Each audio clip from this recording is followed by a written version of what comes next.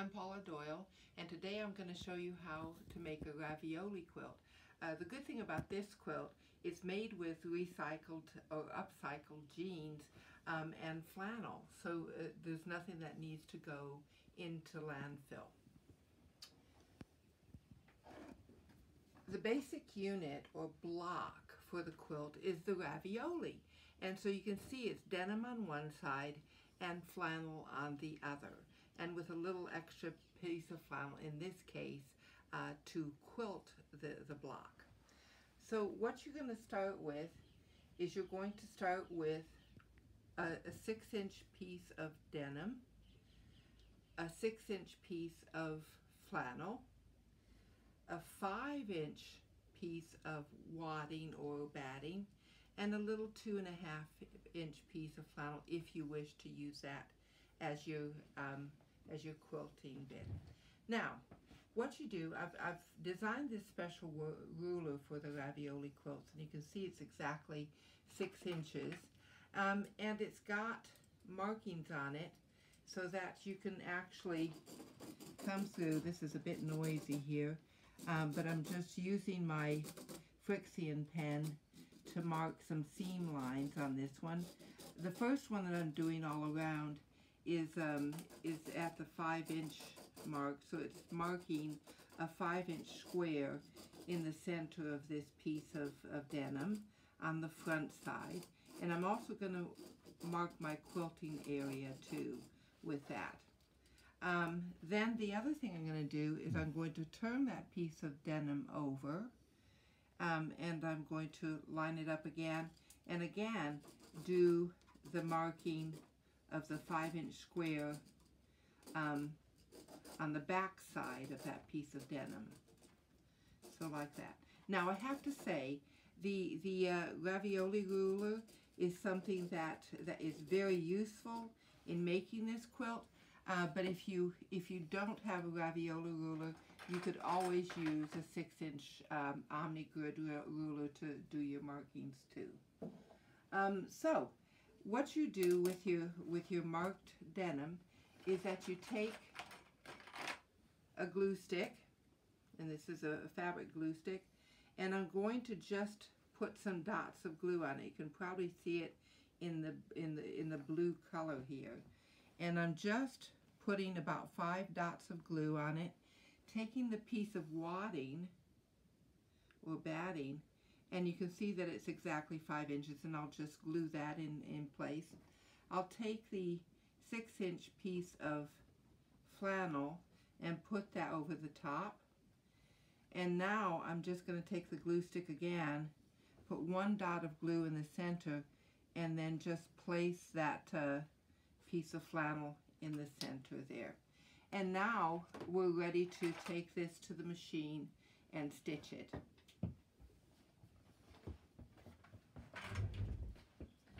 So I've got my machine set with a 80 jeans needle, and what I'm going to do is I'm now going to just hold that sandwich together at the edges so that they don't flip open with some of these little wonder clips. I find that these are very, very useful for making this particular quilt. So I've got all 4 corners done now. Now I'm going to take it to the machine, and I'm going to just stitch. Now I like to bring the bottom thread to the top, so I do that first, and to do that it's very helpful if you have a little stylus or a stiletto. And then, see if I can find my foot underneath the machine, there it is, and I'm just going to stitch along the outside marked line, and when you come to the oh, I just went a bit too far, so I'm just going to go back a couple of stitches and then continue stitching on that marked line. Okay, that's better.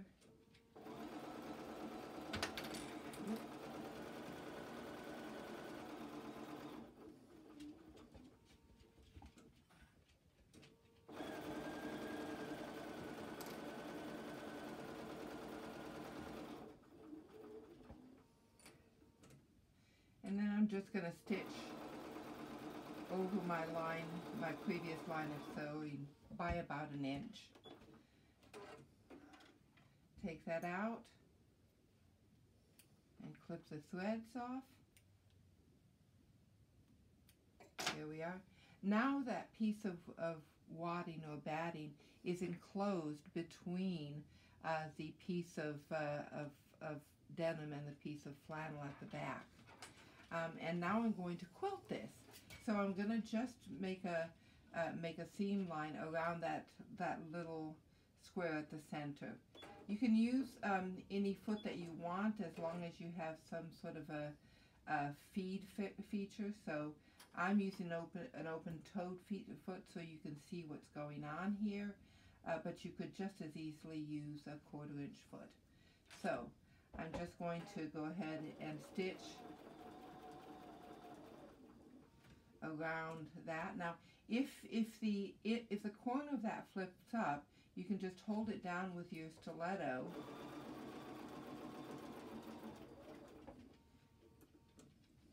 before you turn.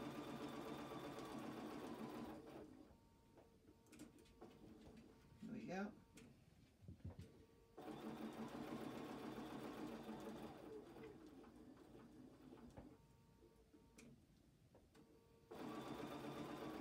And again, I just overstitch my previous seam line. Get it out now.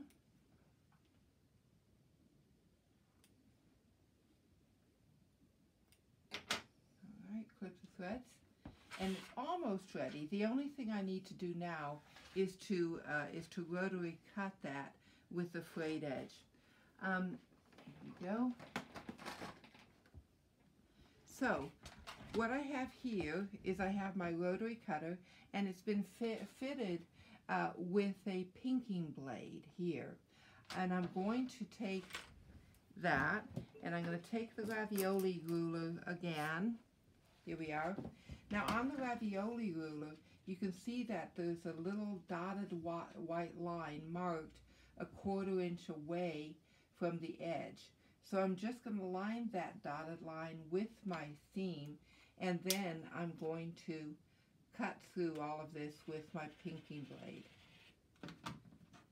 And you can see that as long as you're nice and slow, the pinking blade will cut beautifully through all of these layers.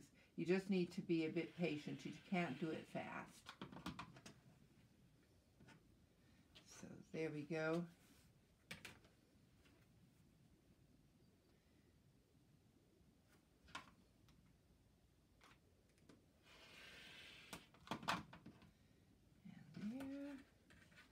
And last side.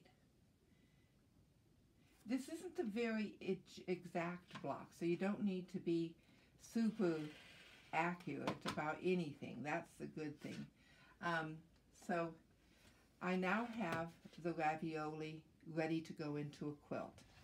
And I've been working on a quilt.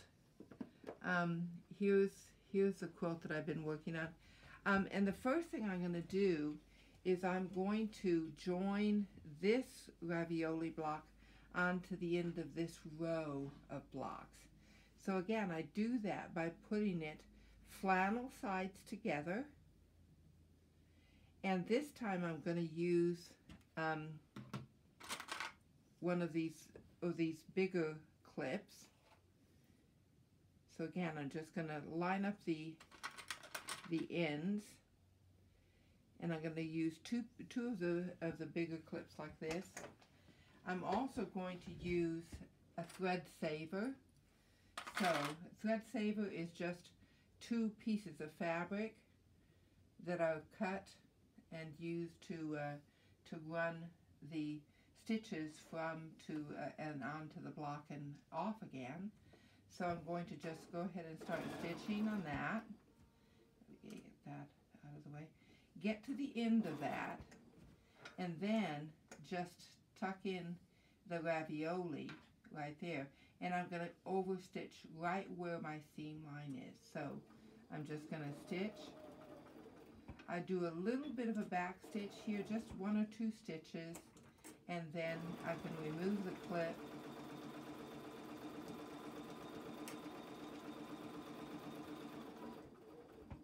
and again back stitch a little bit at the end, and then simply stitch off onto a second thread saver. Clip with scissors, and now your row of blocks is ready to go into the quilt. And you can see that I've actually stitched 3 rows together here, and so this is the 4th row, and I'm going to again just put that flannel sides together. I'm going to continue using the big clip. So what I do with where the blocks join, I'm going to stitch from here down to the end, and I'm going to flip that seam allowance going up to where I started, and that one going in the opposite direction, so that they will lock into each other. I'm going to take another one of my clips, and I'm going to do that for every block in the that I join up. So there we go. There's another one and another one. So again, seam allowances going to where I began the stitching, and on the other side in the opposite direction. So there we go. Now I like to have a bit more stability, so I'm going to put a couple more of those clips in place to hold it all together while I'm stitching. I like this. You could actually do it with kids because there's no pins. You can just go ahead and oh, there, they do tend to fly off. That is one thing. So here we are. We're ready to stitch this entire seam. Here we go at the end. So at the beginning, I guess. And so I'm ready to stitch. Push this off to one side.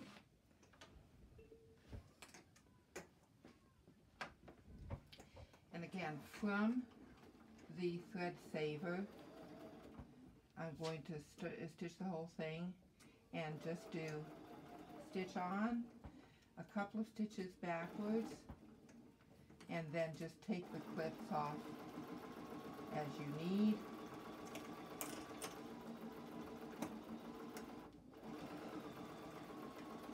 If you're finding that you have a bit more trouble, you might want to put your walking foot on. Here on this machine, I have something called an even feed foot, so that's what I'm doing with this one. But your walking foot is a good option otherwise. So here we are, nearly there now.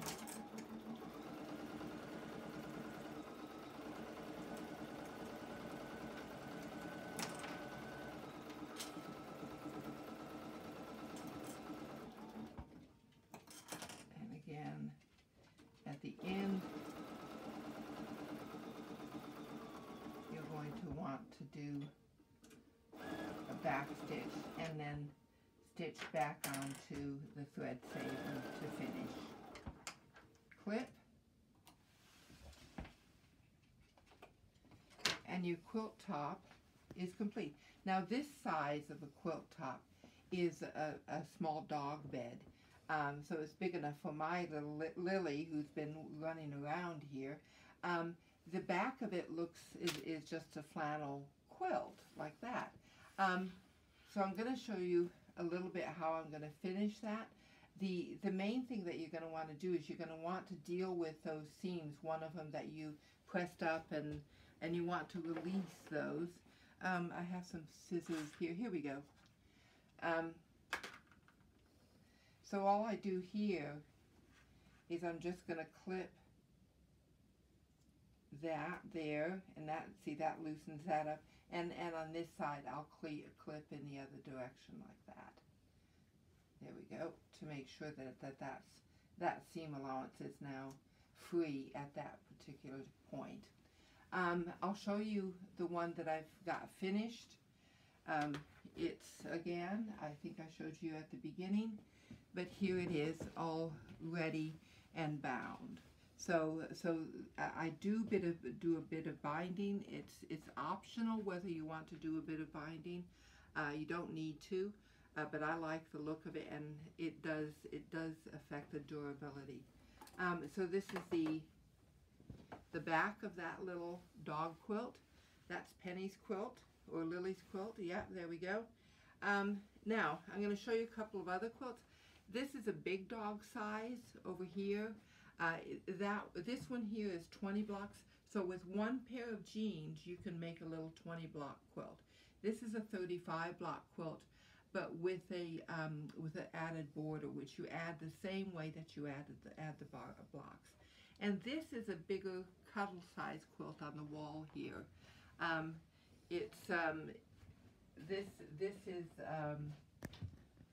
It's 50 by 70 inches finished, and it's what we call a cuddle size. But you can make this quilt in any size you want.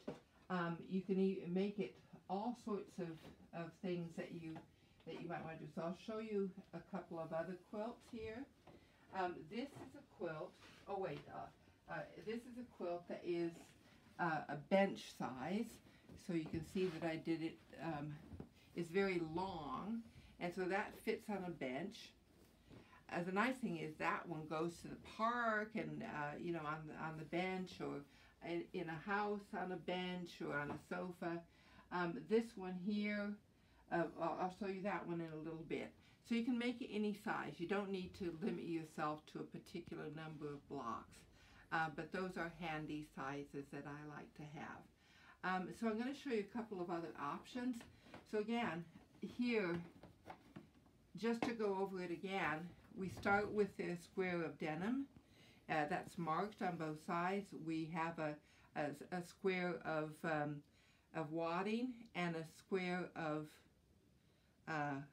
flannel for the back, and a little optional square that's going to end up on the front. So you're going to end up with a bit that's glued like that, and you're going to clip it, and you're going to sew all around like that. Then you're going to take your pinking blade and your ravioli ruler and cut that ravioli edge. You can do it in all sorts of different colors. So this is a different pair of jeans that I've used. And then once you're going to be doing that, you're going to be clipping those together and joining the blocks with a straight seam. Now you can do that, and with the quilting, there are different quilting options. So you don't need that little square of flannel. You could, for example, just do some free motion quilting in that square, and imagine what a great little quilt that might be, and what a fun little quilt that might be. The other thing you can do is you can make appliques. So here I've used a motif fabric, and I've made an applique ravioli. The one thing you want to do if you're going to do an applique like that, it's a satin stitch applique. You're going to want to satin stitch that before you sandwich the wadding and backing fabric.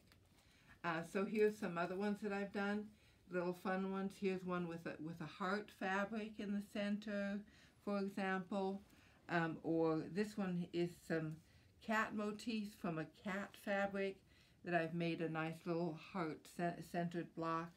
Or you can actually just take any fabric that has some nice motifs on it and cut the motifs out and end up with a lovely little block. You can also get purchased appliques and do something like that.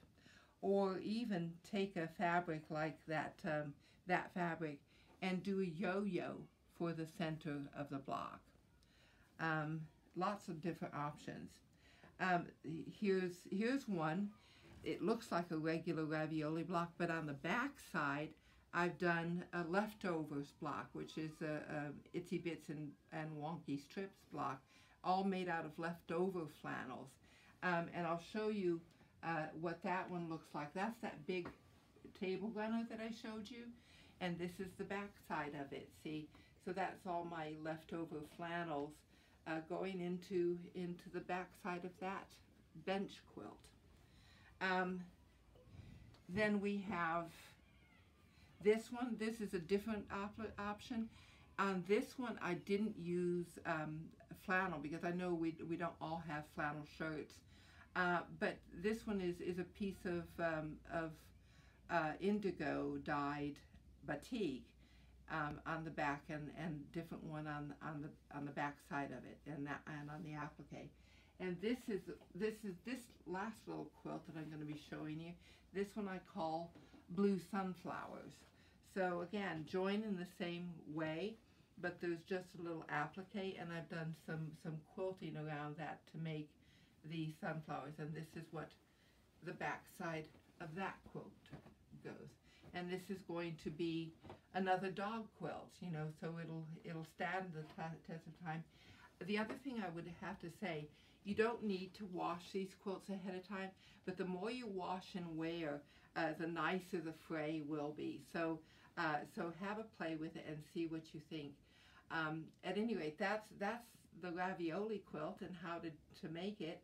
All of the instructions, if you want to purchase the ravioli ruler, will be on my website. So I hope you have fun with it. That's the main thing. And recycle those jeans.